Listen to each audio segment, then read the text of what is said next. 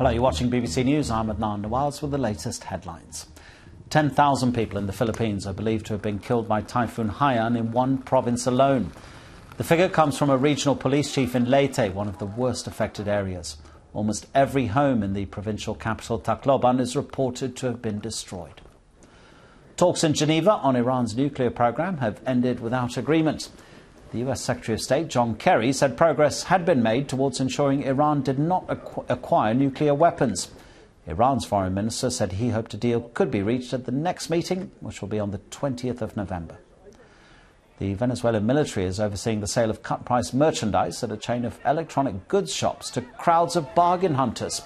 President Nicolas Maduro has ordered Dhaka stores to be seized and forced to sell merchandise at fair prices, because he says until now they had been overcharging their customers.